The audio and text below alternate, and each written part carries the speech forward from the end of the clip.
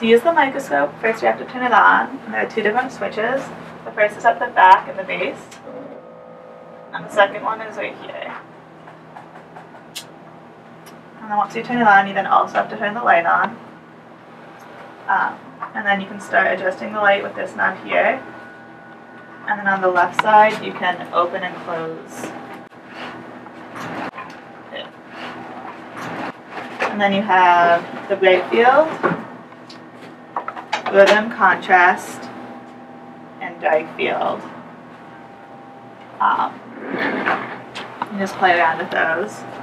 Then this knob right here is the zoom. The large knob up here, and this one at focus. So this is larger and this is you use second to get better focus. Right here, if you're going to use the UV, you have to have it on GFP3, but normally you just want to turn it so that that's off. To take pictures with the microscope, on the computer, you first have to turn the microscope on before you start the software. You have to make sure you get both switches, and then you open up the LAS V4 application.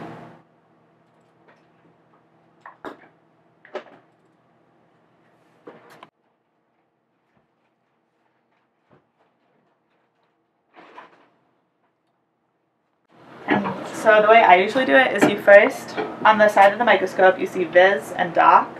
Viz means you can look through it, and Doc means it'll show up on the computer. So I first focus on what I want the picture to be, looking through the microscope, and then switch it to Doc to readjust and then take the picture. So if I have my picture, I can then turn it to Doc, and it'll show up on the computer screen. To make sure that I save it in the right place before I take a picture, I have to go to Browse, and find the file I want it to be in. So if I put in mine, and then you have to hit this right here. It says Set Capture Location. You then go back to Acquire, and you have to defocus it a little bit because there's some difference.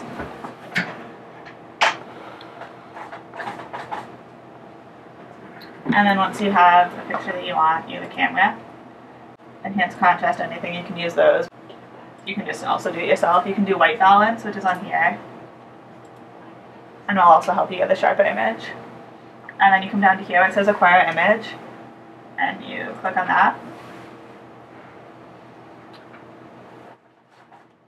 And then once you have your picture, if you go back to Browse, you'll see it right there, and you can rename it